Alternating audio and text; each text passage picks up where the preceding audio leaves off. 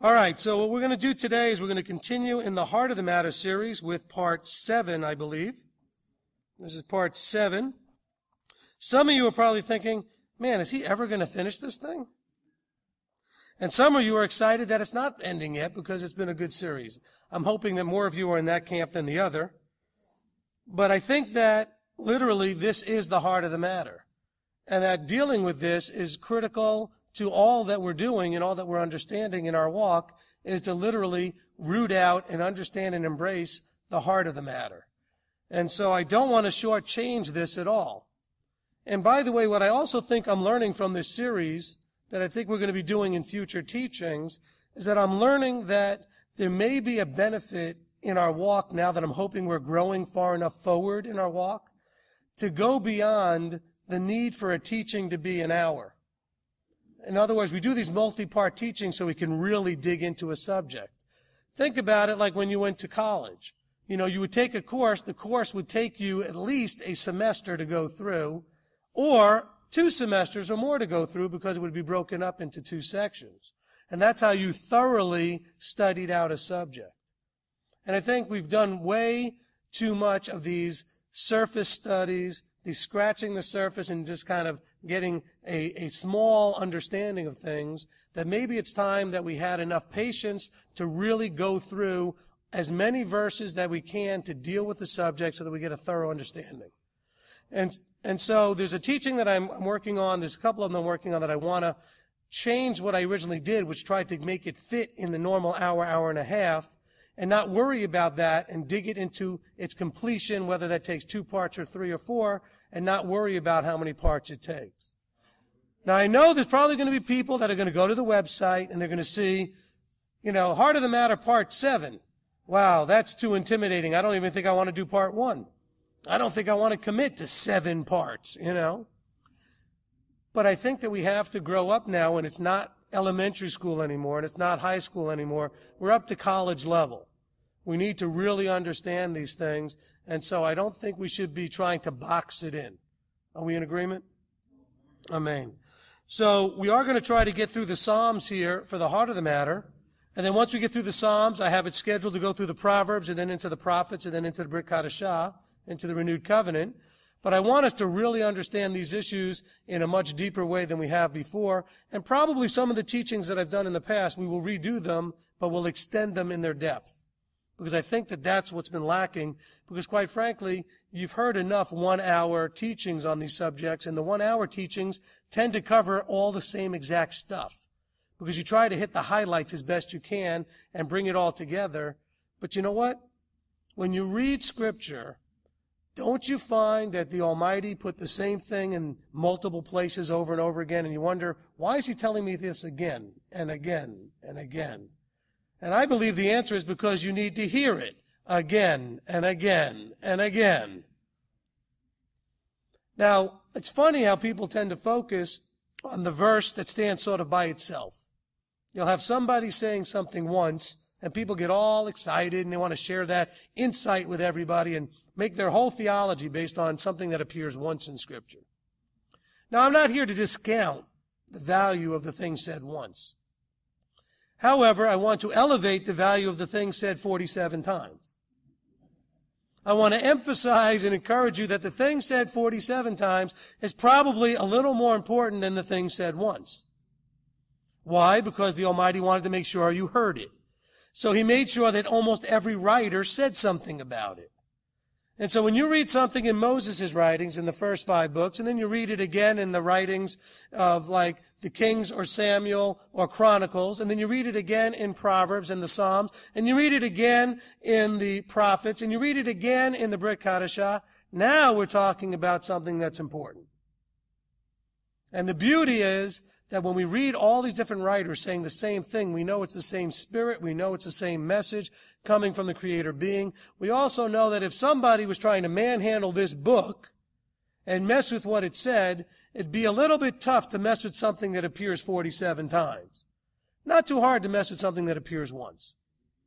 And so I tend to want to focus most of my attention on the things said an abundance of time by multiple witnesses. And quite frankly, the issues of the heart appears everywhere in almost every chapter.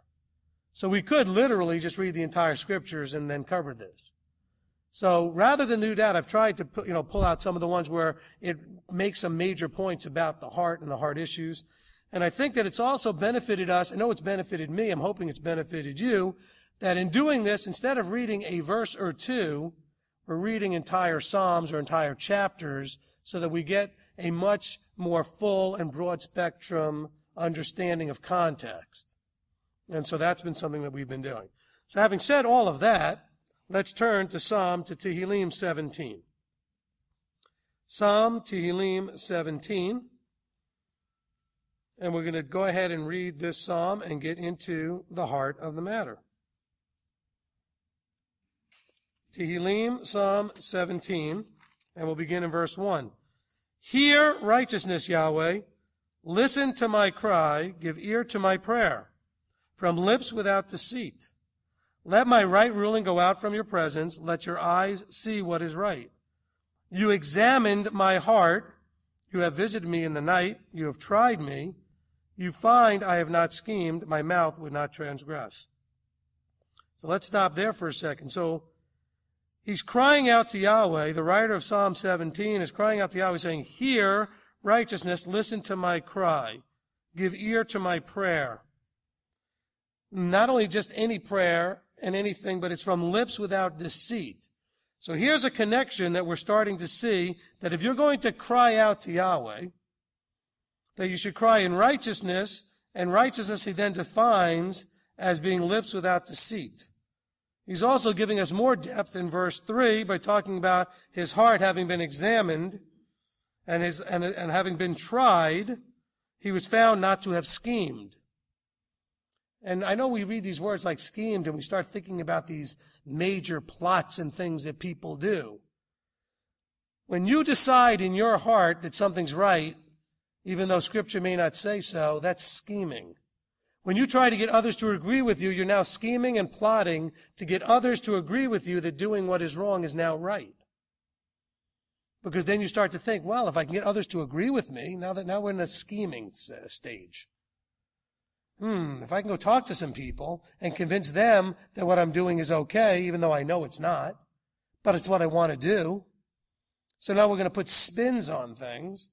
And so that's where the word deceit comes in here, because we have this idea that he says, my lips are without deceit. And it's not just deceit to others, it's deceit to yourself. Because that's where it starts. We deceive ourselves. And so he says, hear righteousness, Yahweh. Listen to my cry. And we're going to be doing a teaching at some point here in the very near future on prayer called Master, Teach Us to Pray. I have it already written. It's kind of that 60-minute format, and I want to now redo it and extend it. And it's going to have some of this in here. Hear my cry. Isn't that what you think you're doing when you're praying? You're crying out to Yahweh. But are you crying out also wanting him to do verse 3, to examine your heart, to visit you at night, to try you, to find out whether or not you've been scheming or being deceitful? Because I think that's implied here in the verse. Verse 4, he says, as for the deeds of men, by the words of your lips, I have kept myself from the paths of the destroyer.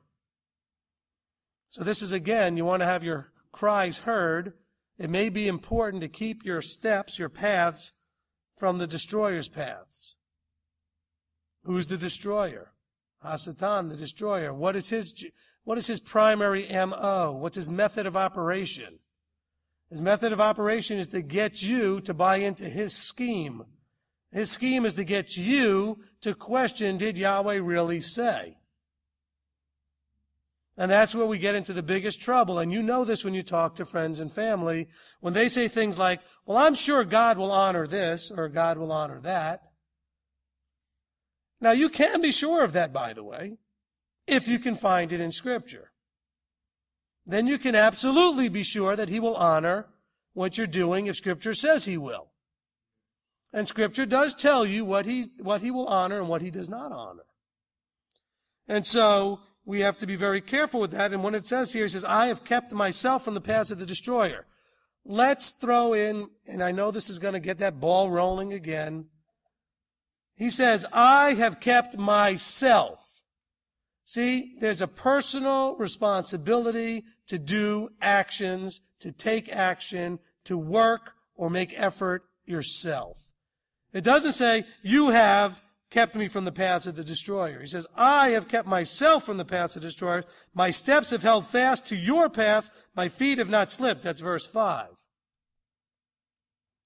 You have a participatory role in this. Easy for me to say. You have a participatory role in this. We have been lied to and told that once you become a quote-unquote believer, that all of these things are going to be done for you. No, that's not what Psalm 17 is saying. It is saying that when you go before him and cry out, hear my cry, you may want to also tell him, I have made every effort to keep my path off the destroyer's path, to keep my steps on your paths, to keep my feet from slipping. See, we look to him, though, when we do slip. We look to him, though, when we're having a trouble with our footing. So he'll reach out and help to stabilize us and to steady us and to hold us and hold our hand because it's participatory. You're not doing it yourself, but he's not doing it for you. You get to do it together. Amen? I mean, that's the best part of this whole thing, is he's doing it with you. We're doing this together. He says, verse 6, I've called upon you for your answer me, O El. Incline your ear to me, hear my speech. Let your kindness be distinguished, you who save by your right hand those who take refuge from those who rise up. Guard me as the apple of your eye, hide me under your shadow of your wings, from the face of the wrong who ravage me, from my deadly enemies who surround me. They are enclosed in their own fat, they speak proudly with their mouths. They have now surrounded us in our steps. They set their eyes to cast us to the ground. Like a lion who is eager to tear his prey, and as a young lion crouching in cover. Well, let's deal with this section a little bit. He says in verse 7, you who save by your right hand, those who take refuge from those who rise up. Now, this is where you do need to stop your effort. When you're in trouble, you need to now seek him. You take refuge in him. You don't try necessarily to figure it all out and fix it yourself. We're talking about these major serious battles, these spiritual battles, the battles that you really can't fight yourself. Because listen to the way he's talking about it. He says, deadly enemies who surround me in verse 9. The wrong who ravage me. See, he's already acknowledging he's in a situation beyond his ability to deal with it. And so he's taking refuge in the Almighty. And the connection is again connected to the destroyer when we see these words like, they're like a lion who is eager to tear prey, a young lion crouching in the cover. And we know Hasatan is like a lion seeking to see whom he can devour. So there's a connection that these people, these deadly enemies, are acting in the path of, or as agents of, or in accordance with the desires of the enemy himself. Now, they may not be willing accomplices. They may not even be aware that they're doing it. But they are being at least, at the very minimum, unwilling or unwittingly duped, what's the word I'm looking at, representatives or, tools of the enemy. And this is something that we have to understand. Just because somebody's doing this doesn't mean they're even aware of it. They may have no idea. What's it say in other verses? It says, there will be those that will set you up for death, basically, to be taken captive who think they're doing the Almighty's work. So some of these are going to be very well-meaning people who think they're doing things right. And they don't have any idea whose side they're really working for. And the reason is because they don't really understand the book that you have in your hands with the instructions that it gives. And so they read it in error. They read it in blindness. They read it in delusion, if they're reading it at all. All they're hearing in their voice when they're reading the verses is what everybody else has already told them the verse means. They're not being Berean. They're not going before the Father and asking him personally, what does this verse mean? And personally, how do I get the right context for this verse? What are you really trying to say? Because if you guys are sitting here listening to me and that's all you're getting out of this, you're making the same mistake as they are. You need to go back and do the Berean thing and say, okay, Steve just said a whole bunch of stuff. He claims these verses mean A, B, and C. Well, let's go back and take this before the Father. Seek the teacher in you, the Ruach HaKodesh, the Holy Spirit, to teach you. And then you may have the discernment that some of the people that have been teaching you have some errors that have been leading you into trouble. But you're not going to know if you don't check it out. In verse 13, he says, Arise, O Yahweh, confront him, cause him to bend, deliver my being from the wrong, by your sword, from men by your hand, O Yahweh, from men of the world whose portion is in this life. And you fill their bellies with your treasure. They are satisfied with children and shall leave their treasures to their babes. So what he's talking about here in this verse and also in verse 10, when he talked about they are enclosed in their own fat, they speak proudly. These are people that are having their reward now. They're seeking to have their successes, their riches, their pleasures in this world today. We're told to lay up our treasures in heaven. And so he's saying, okay, that's all well and good for them, but notice how now what he says in verse 15. He says, As for me, however, let me see your face in righteousness. I am satisfied to see your appearance when I awake. And by the way, that should be taken on a deeper level to mean when you're resurrected. In other words, he's saying, I don't need the riches now. I don't need the accolades now. I don't need all of the pleasures of this world now. It will be more than sufficient for me to be satisfied knowing that I will get to see your face at your appearance when I awake. Should that not be enough? But we sit and go, how come they're looking like they're succeeding? That's not fair. You ever say those words, you're already in trouble.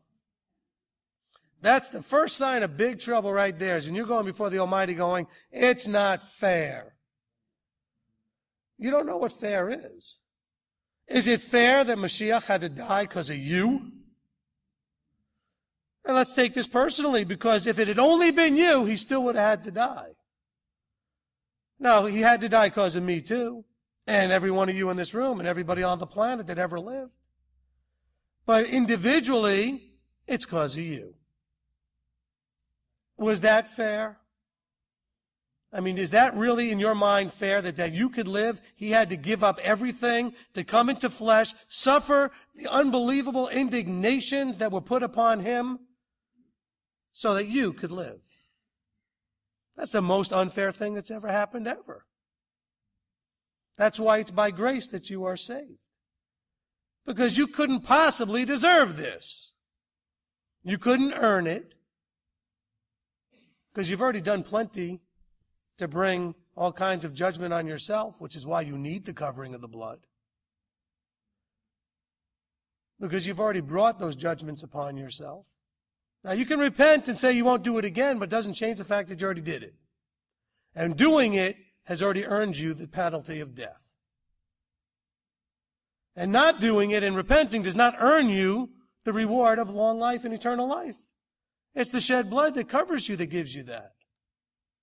But it's only going to give you that if you repent and teshuvah and commit not to do these things again, because he's not going to commit to give you eternal life so you can continue sinning.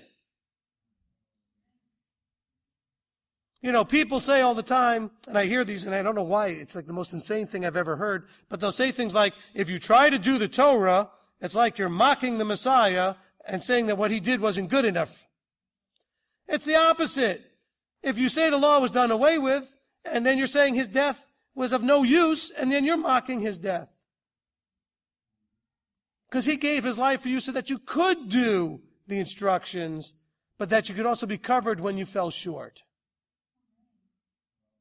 Because you would be making a mockery of him if you continued in the sin that was necessary for him to die. Or should I rephrase that? Continued in the sin that was made it necessary for him to die. Okay, so you sinned. That made it necessary for a Mashiach to die so that you can continue to sin. That's just ridiculous. But yet you hear this being preached all the time. They don't use those words, of course, because then it would sound ridiculous. They use words like, well, that was done away with and it was nailed to the cross and that was for them and this is for you. And they'll try to use these things like dispensationalism to say, well, that was for them, but it's not for you. You don't have to do that stuff. No. See, they're really saying that what he did is a license for you to continue doing sin. And so that is, to me, ridiculousness in the extreme. Absurdity in the extreme. Let's continue and now look in Psalm 19, Tehillim 19. The heavens are proclaiming the esteem of El, and the expanse is declaring the work of his hand. Day to day pours forth speech, and night to night reveals knowledge. There is no speech, and there are no words. Their voice is not heard.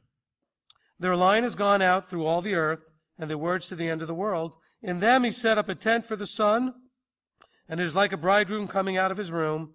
It rejoices like a strong man to run the path. Its rising is from one end of the heavens, and its circuit to the other end, and naught is hidden from its heat. Now, we're going to now read the next verse, and we're going to see, what does the next verse have to do with the previous 6 verses? Because the next verse says, the Torah of Yahweh is perfect, bringing back the being. The witness of Yahweh is trustworthy, making wise the simple. The orders of Yahweh are straight, rejoicing the heart.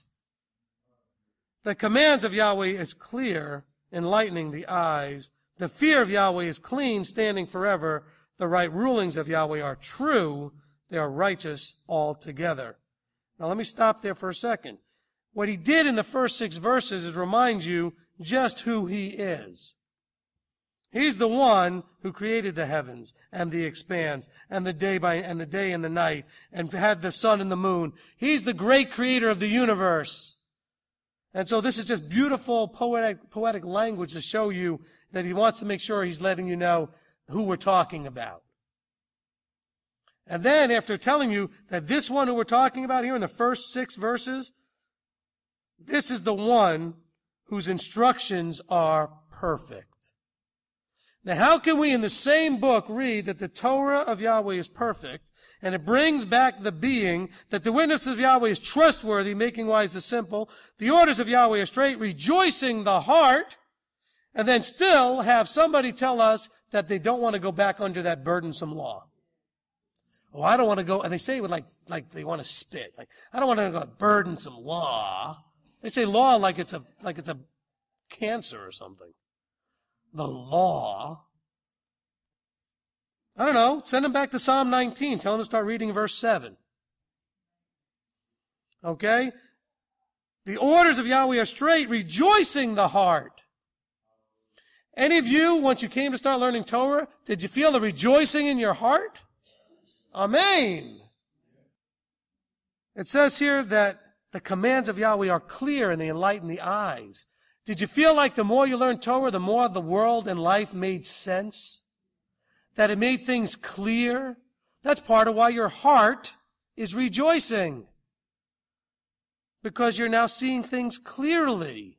It's giving you understanding, enlightening you. The fear of Yahweh is clean, standing forever. The right rulings of Yahweh are true. They are righteous altogether. This goes back to the thing that I've said many times, and you guys have heard this, but we're going to say it again for this CD. When you talk to people, you may want to ask them 3 simple questions. Does Yahweh change? The answer should be a very simple, easy no. If Yahweh says something is right, can it ever be wrong? No. He just said that. Here he says, the righteousness of Yahweh, his right rulings are true. They are righteous altogether. That the Torah is perfect. They endure forever. Now, the third question. If Yahweh says something is wrong, can it ever be right? No. Otherwise, he'd be changing, right? And then you say, fine, now tell me how your dispensationalist thing works. See, if he says it's wrong to eat pork, then it's always going to be wrong to eat pork. If he says it's right to keep the feasts, then it's always going to be right to keep the feasts. If he says it's right to keep the Sabbath, it's always going to be right to keep the Sabbath. If he says it's wrong to work on Shabbat, it's always going to be wrong to work on Shabbat. If he says it's wrong to steal, it's always wrong to steal. If he says it's wrong to commit adultery, it's always wrong to commit adultery. If he says it's right to do whatever, it's always going to be right to do the whatever. The only way you're going to know is to read the book. He gives us an instruction manual. He says, in this manual, I'm going to tell you what is right and what is wrong. And it's going to enlighten you. It's going to make things clear. And you're going to be able to be rejoicing in your heart to know what is true. It's that simple. It's not really that complicated. Now notice the way the writer of the psalm, how he feels about what he just said previous to this, about how the orders are straight and the commands are clear and the witness is trustworthy. He says, this is more desirable than gold, verse 10, than much fine gold and sweeter than honey and the honeycomb. Again, remind your friends to read this who want to tell you, you're not getting me to go back under that law. My answer, by the way, normally when they say that is, by the way, you can't go back under something you never did. Let's simplify this, please. Okay? You can't go back to something you never did. So don't tell me, well, you ain't getting me to go back under that law. No, I'd like you to start doing it for the first time, actually. And then in doing so, your heart might start to delight and rejoice because you'll realize he loves you. Remember we talked about this at the core of what we teach in this ministry is Deuteronomy 10:12. What does it say? In order. It says, fear Yahweh.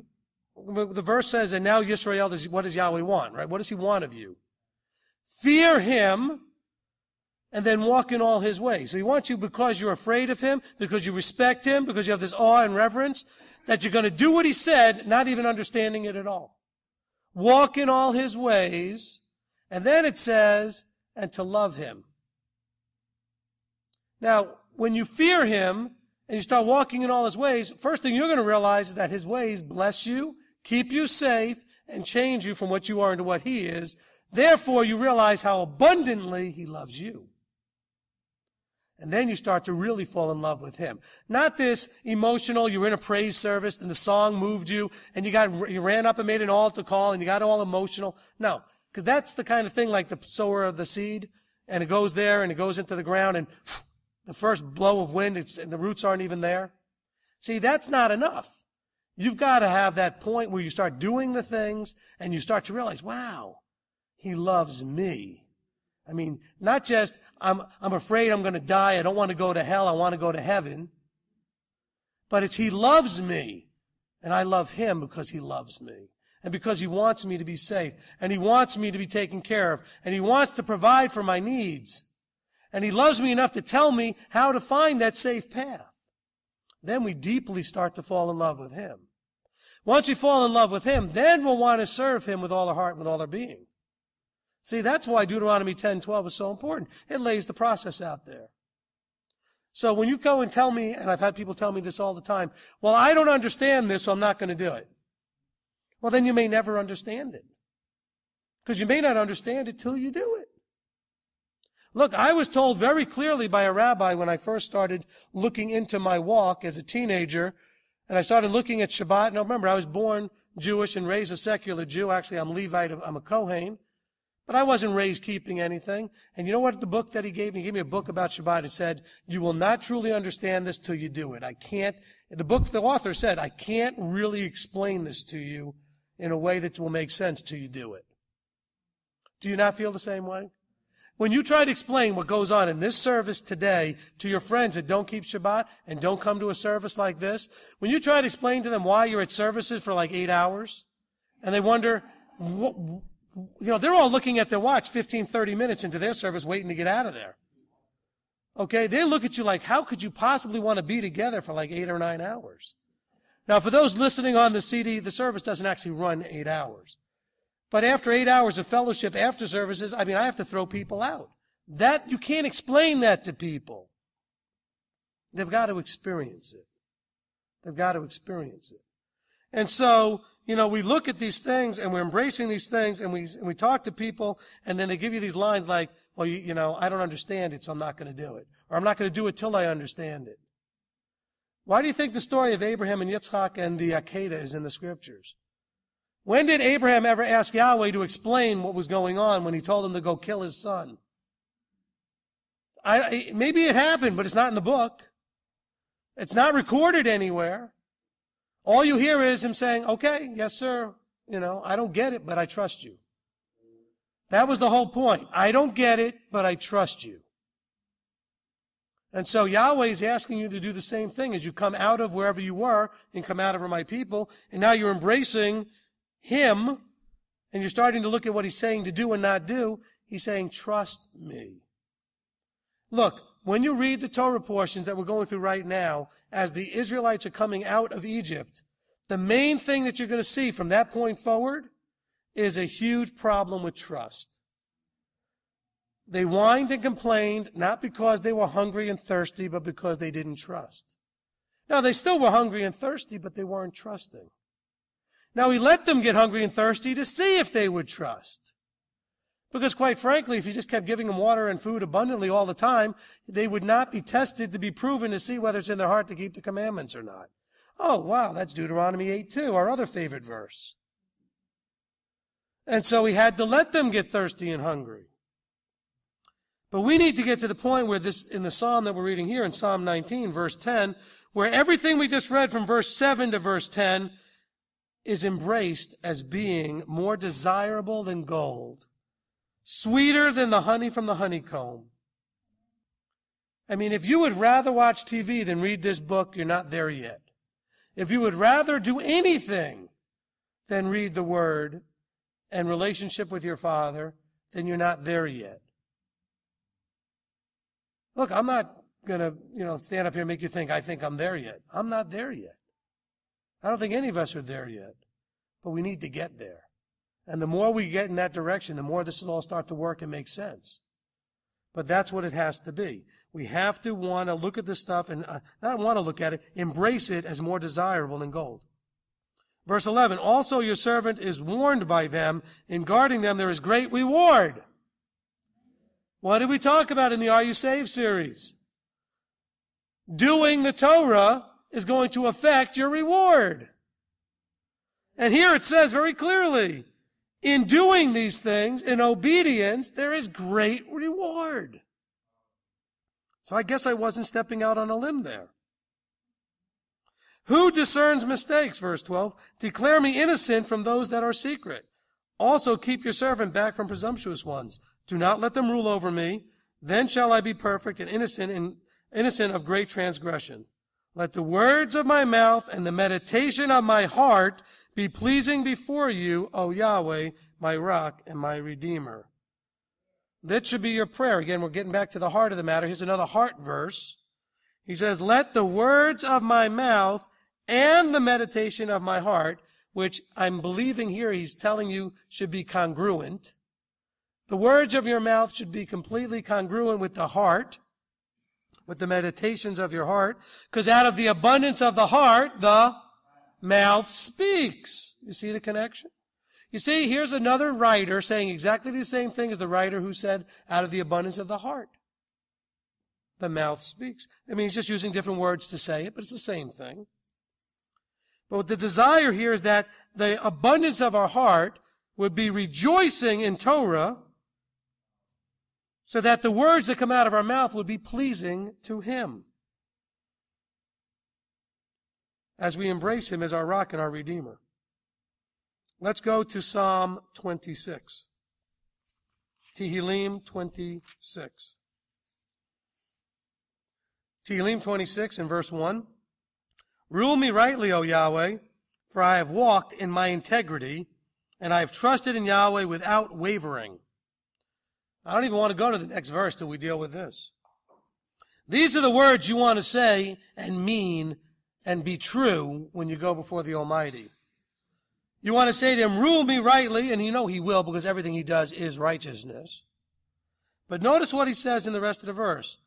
I have walked in my integrity.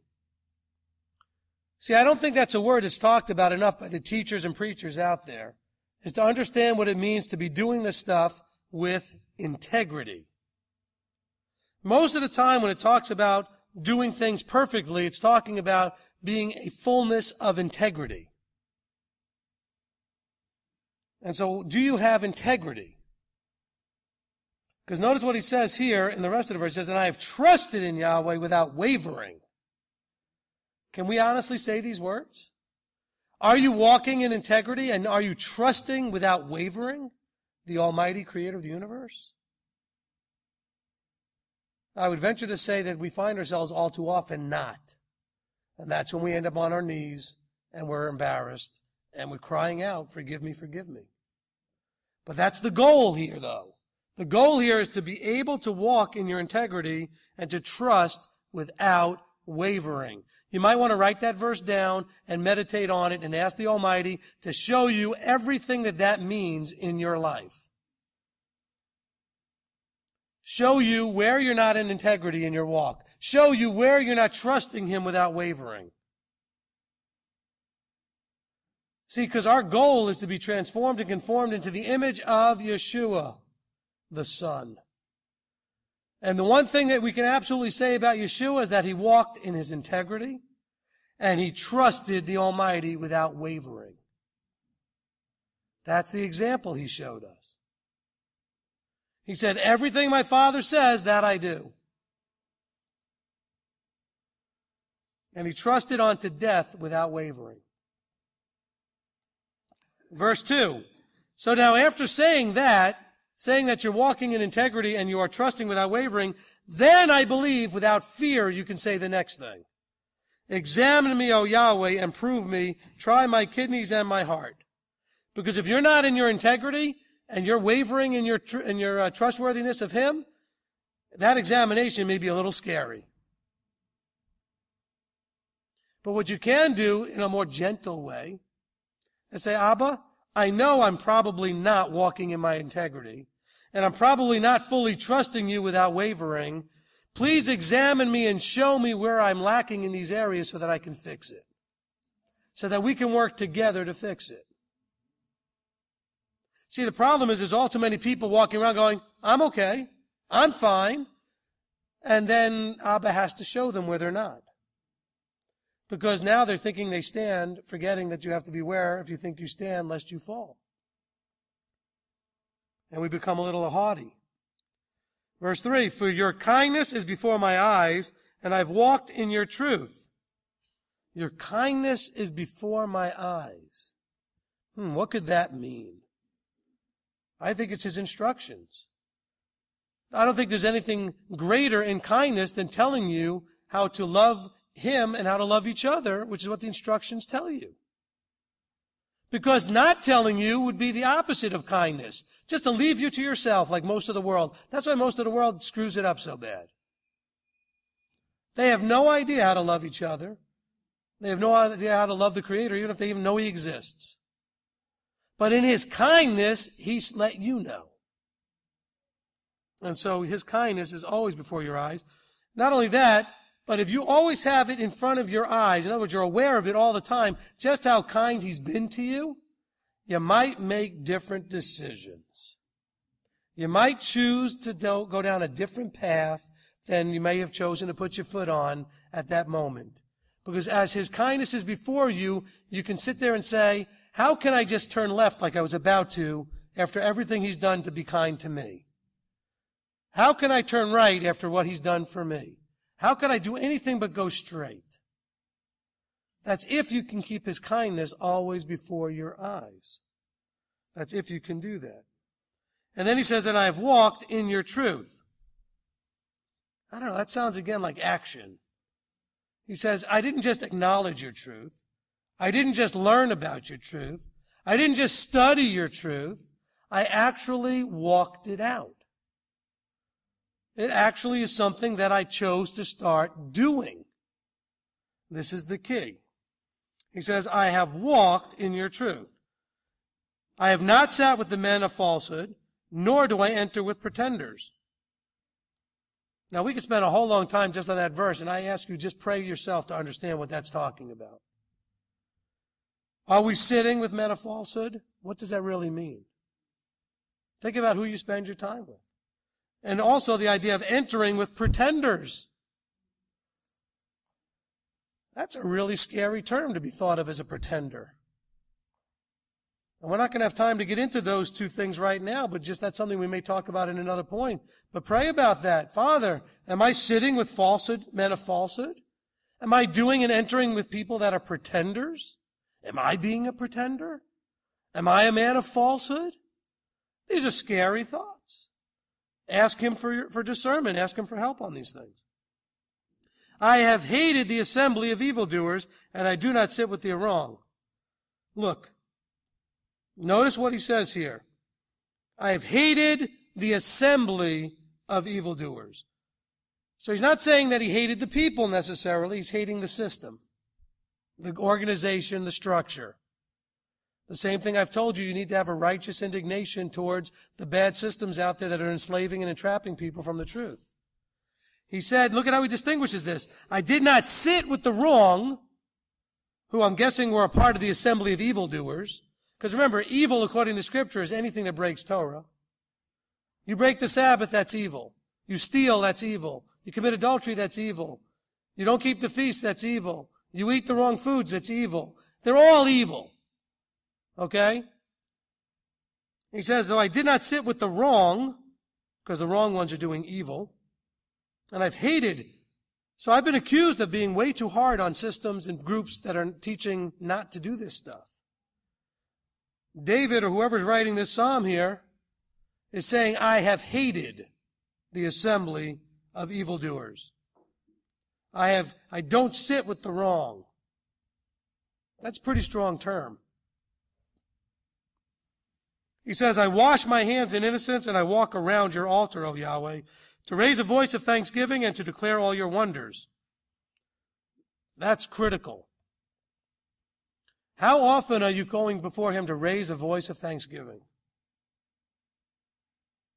One of the greatest sins Israel had and continued to have all through the Scriptures is a lack of thankfulness. An appreciation for everything he had done. They always wanted more. It was always, what have you done for me lately? Can you imagine the audacity, the gall to treat the creator of the universe like that? But we're that way.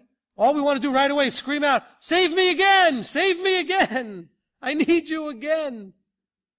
Instead of starting out saying, I know I don't deserve the least of the things you've done for me in my life, and I so appreciate even knowing you exist. But if it would be okay with you, could you help me again? The thankfulness. How about going before him when you're not needing him and not screaming for help and just saying, thank you, thank you, thank you, thank you, thank you. Thank you that I didn't have a problem today. Thank you that I didn't trip and skin my knee. Thank you that I didn't get bumped in the head. And I don't even mean these things literally, I mean spiritually. Thank you that I didn't get kicked in the teeth, usually with my own foot. I know it's going to take you a while to picture that. But we do that, don't we? Well, on our way to sticking it in our mouth, we kick our teeth out. It sounds funny, but we do it all the time. He says, in verse 8, he says, Yahweh, I have loved the abode of your house and the place where your esteem dwells. Do not gather my being together with sinners, nor my life with bloodthirsty men, in whose hand is a plot and their right hand is filled with bribes. But as for me, here it is again, I walk in my integrity, redeem me and show me favor. My foot shall stand on a level place. In the assemblies I bless Yahweh. Now this isn't a prideful arrogance saying, hey, I walk in my integrity, This is him saying very humbly, I've done everything I can to walk with integrity. Please honor that and redeem me and show me favor. And that should be our approach. And that word integrity is completely critical to this whole understanding. Let's see if we can get through one more. Let's go to Psalm 27. Yahweh is my light and my deliverance. Whom should I fear? Yahweh is the refuge of my life. Whom should I dread? Now, this is the psalm that I wanted to connect to this week's Torah portion a little bit. Because remember, they were in full-blown panic. I know your verses in your scriptures will probably say that they were greatly afraid. No. I don't even think there's a word that's strong enough. Panic probably doesn't even do it. They were absolutely losing their minds. Because they knew that the way the law worked in Egypt, that slaves were not going to just be gathered back and brought back. They were dead. And it wasn't going to be gentle and it wasn't going to be pretty. They were going to be punished in the extreme if Pharaoh was going to get to them. And they saw no way out. So this was one of those places where they were in the highest extreme of panic. And so this is a psalm that as we read it, we can see that it connects back maybe to those days. It says, Yahweh is my light and my deliverance. Whom should I fear? Yahweh is my refuge of my life. Whom should I dread? When evildoers come against me to eat up my flesh, my adversaries and my enemies, they shall stumble and fall. Though an army encamps against me, my heart does not fear. Though battle comes up against me, even then I would be trusting. Doesn't that sound a lot like what they were going through? Now, I know David is probably here talking about what happened to him many times, but this is exactly what was happening to Israel as they were up against the Sea of Reeds. One matter, verse 4, I asked of Yahweh, this I seek, to dwell in the house of Yahweh all the days of my life, to see the pleasantness of Yahweh and to inquire of his hekel, of his tabernacle, of his temple. For in the day of evil he hides me in his booth. In the covering of his tent he hides me. On a rock he raises me up. And now my head is lifted up above my enemies all around me, and I offer in his tent with shouts of joy. I sing, yea, I shall sing praises to Yahweh. You had better remember when he does deliver you to take time to sing and praise. Don't just be so happy he took you out of it to just move on to the next thing now that it's over. You take that time to sing praises and give him glory and honor. I know you probably already do, but just please, you take that time. He says, verse 7, he said, Hear, O Yahweh, when I cry with my voice, and show me favor and answer me. He says, To my heart you have said, Seek my face. Your face, Yahweh, I seek. I hope he said that in your heart. Seek my face. And seek his face is what you should be doing. Do not hide your face from me. Do not turn your servant away in displeasure. You have been my help. Do not leave me nor forsake me, O Elohim of my deliverance. When my father and my mother have forsaken me, then Yahweh does take me in. Now I want you to focus a little bit on verse 10. This is what we're talking about when it says, you still need to do what you can do. You need to do what you need to do. What he's saying here is when these things are no longer there to help you, when your resources have run out. He says, look, my father and mother are not here to help me, then you help me. In other words, do all and stand, and then look to him to do all that you can't do. Do all and stand knowing he's helping you do what you're doing. So you might not need to stop. He may actually have you have success as you're doing. But with confidence, always say, this is the Elohim of my deliverance. He is your rock. He is your deliverer. He says, when my father and my mother have forsaken me, then Yahweh just take me in. When nobody else will help you and nothing else will work, Yahweh will help you. He will take you in. Teach me your way, O Yahweh, and lead me in a smooth path because of my enemies. Do not give me over to the desire of my adversaries, for the false witnesses have risen against me, and they breathe out cruelty to me. What if I had not believed to see the goodness of Yahweh in the land of the living? Wait on Yahweh, be strong, and let him strengthen your heart. Wait, I say, on Yahweh. Now, do you see the connection to Moshe at the Sea of Reeds saying, stand still and see the deliverance of Yahweh? That's why I wanted to connect this psalm up with what we're doing in the Torah portion.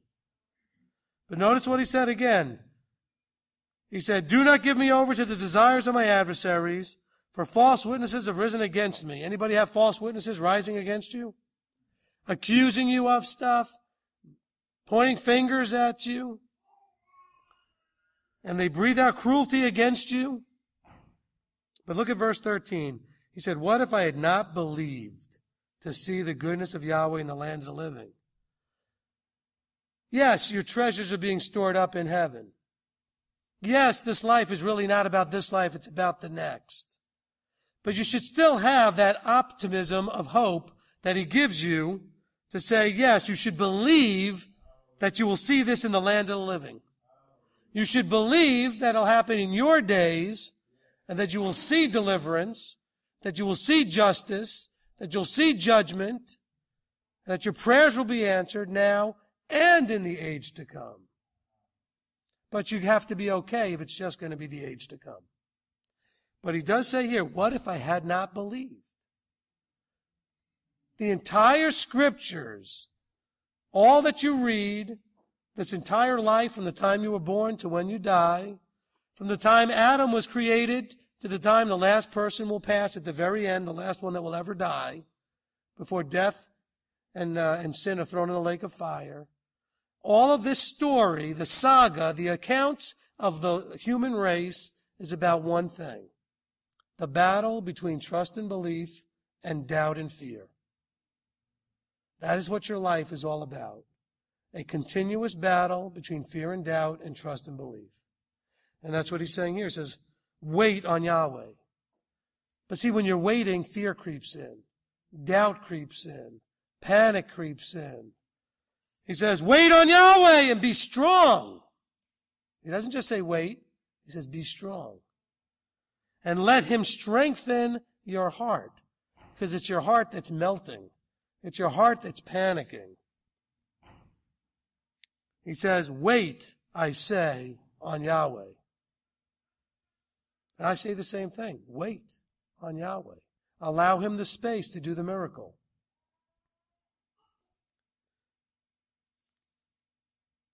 Let's see if we can squeeze one more in. Psalm 33. Tehillim 33. Shout for joy in Yahweh, you righteous. Praise is fitting for the straight. Praise Yahweh with the lyre. Sing to him with an instrument of 10 strings. Sing to him a new song. Play sweetly with a shout of joy. For the word of Yahweh is straight, and all his works are in truth. Loving righteousness and right ruling, the earth is filled with kindness of Yahweh. Sounds like what we read already, doesn't it? By the word of Yahweh the heavens were made, and all their host by the spirit of his mouth, gathering the waters of the sea together as a heap, laying up the deep in storehouses. Let all the earth fear Yahweh. Let all the inhabitants of the world stand in awe of him. See, we just said about fear and doubt versus trust and belief. Actually, there is a thing called a good fear, the fear of Yahweh.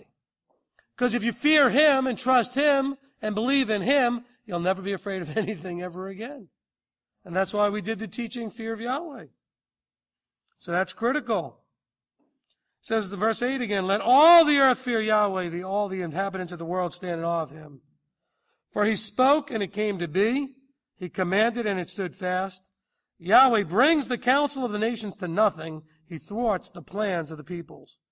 The counsel of Yahweh stands forever. The plans of his heart to all generations. Now we're getting the word heart used in a slightly different way. The plans of his heart are going to happen to all generations as he has planned in his heart. Verse 12, blessed is the nation whose Elohim is Yahweh, the people whom he has chosen as his own inheritance. And you ought to be thankful and praising him every day that you're among that people. Yahweh has looked from the heavens. He has seen all the sons of men. He looked from his dwelling place and on all the inhabitants of the earth. He who fashions the hearts of them all, he who understands all their works. Now let's stop there for a second. We first have a description of him fashioning and creating the known world, the universe, the waters and the seas and all that, the heavens and the earth. And now we're going to a point where he says he also is the one who fashions the hearts of all of us. He understands all of our works. Now, by fashioning the hearts, it doesn't mean that he put in your heart everything that's in your heart. He's the master builder. He is the potter. You're the clay. He's molding your heart. He's putting you through circumstances and life situations that are going to affect your heart. They're going to bring you to an awareness of things that are in your heart, that are going to give you an opportunity to choose to change your heart. So we always think about changing our mind, but it starts in our heart. So you need to change your heart. So he's fashioning your heart. Remember that when you read verses that say things like, he's going to create in you a new heart or a clean heart, or he's going to take out of you the stony heart and put in a heart of flesh. We like to think of this, and we're told this throughout our life, that this is kind of the magic of the Almighty. He's going to wave his mighty hand, and you're going to have a whole new heart, and this is back, now we're dealing with magic. Now, he could do these things, but then you wouldn't be you anymore. And he doesn't want you not to be you. He wants you to be you, transformed into the image of his Son, but you're still you. He wants you to be you with your quirks and your personality and the joy that it is that we all know as we get to know and meet you and love you, because you are unique. And you bring that unique personality to the universe, to what he's trying to have happen. His plan for the whole future is that he's going to live with a bunch of people forever. He wants all of that wonderfulness of your unique personality to be involved in all that. That was so easy for me to say. Just kept tripping out of my mouth. I'm just so excited about it that it's hard to even express. But yet I think that people it's almost like they're just not giving themselves enough value as an individual to think that he's just going to change you into some sort of Yeshua clone. And we're all just going to be these kind of non-individual, all look the same angels strumming harps. You know? But it's not that. He let you be individual because you are amazing as an individual. And you bring a uniqueness of perspective and life and joys and personalities and all these kind of things. You make us cry, you make us laugh, you make us smile, you make us upset. We do all of these wonderful things. And so he wants to then put you through circumstances that will inspire you to have the stony heart become flesh. He's going to crush your heart through circumstance and life so that you'll allow it to be crushed. And then you won't just harden your heart as we saw Pharaoh doing so many times. But you'll allow it to be softened and crushed so that it can be a heart of flesh. And this is what it's all about. He's not going to just wave his hand and just do it for you. He is going to, however, cause or allow you to be put in circumstances that will cause that to happen. And that's why it says that he's going to humble you one way or the other. That verse in Deuteronomy 8:2 will usually start with that he tested and proved to see whether it's in the heart. No, it starts out with he humbled them. He allowed them through that wilderness for 40 years to humble them. Remember it says, blessed are the meek, for they shall inherit the earth. A meek person is someone who's had their heart humbled and crushed. Continuing, if I can figure out where I left off. Verse 9. For he spoke and it came to be. He commanded and it stood fast. We're in Psalm 33 still. Yahweh brings the counsel of the nations to nothing. He thwarts the plans of the peoples. The counsel of Yahweh stands forever, the plans of his heart to all generations. Blessed is the nation whose Elohim is Yahweh, the people whom he has chosen to be his inheritance. Yahweh has looked from the heavens. He has seen all the sons of men. He looked from his dwelling place on all the inhabitants of the earth. He who fashions the hearts of them all, he who understands all their works. The sovereign is not saved by the multitude of an army. A mighty man is not delivered by great strength. A horse is a vain means of safety. Neither does it rescue any by its great power. Now let's understand what that's talking about. He's not saying not to have a horse. He's not saying not to have an army. He's saying these are not the source of your deliverance. He's not saying don't have a fence around your property. Don't do anything to protect yourself. He's saying don't ever look to those as your deliverance. Because he did say to the Israelites to have them, to arm themselves. He did send them to battle many times. But he also said, when they went to, there were times, and you know this, you read the scriptures, when they went to battle without his authority first, what happened? They got thwarted, decimated, killed. I mean, it was not pretty. However, when he said, I am going with you, and when they did everything according to what he commanded to do, not a one of them died. Could you imagine going to war in a battle and nobody on your side gets killed? Yes, you can. That's right. Somebody said yes. You can imagine it only if it's Yahweh involved. If Yahweh's involved, 100 can send to flight 1,000 or 10,000. But if Yahweh's not, if you have the 10,000, the 10 or 100 is going to send you to flight. And that's what he's talking about here. He says that Yahweh is your deliverance. Verse 18, see, the eye of Yahweh is on those fearing him, on those waiting for his kindness. Doesn't that match up with what we read in the previous psalm? Wait on him. His eye is on who? His eye is not on everybody, although he is watching everybody. He says, I've got my eye on you. Who? Those fearing him. That's why it's so important, the fear of Yahweh teaching. It says the fear of Yahweh is what draws his attention.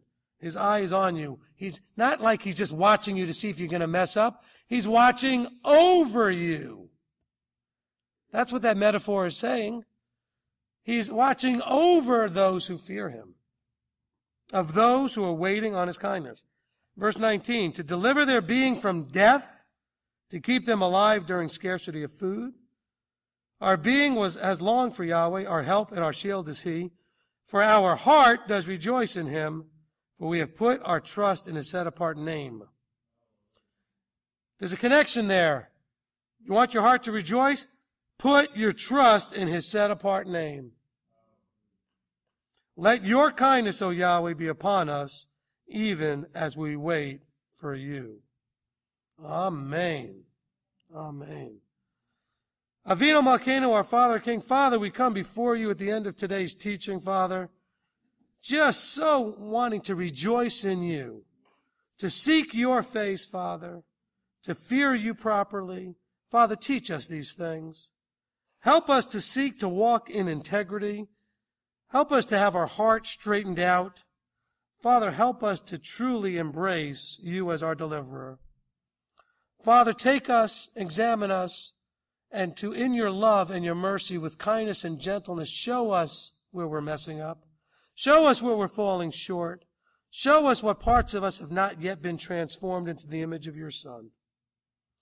Father, please do that gently. We are fragile creatures, but show us nonetheless, so that we can change and we can grow and we can become like your Son.